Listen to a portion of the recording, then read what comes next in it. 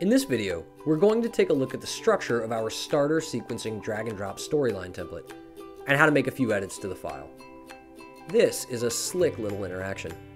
Super simple and a nice combination of custom interaction and standard storyline functionality. First off, as with most files in our styles, elements here are directly editable. Live text, programmatic shapes, and so on.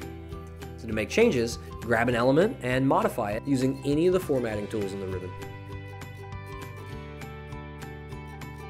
To adjust correct answers, open the form view and edit as you would a built-in storyline interaction.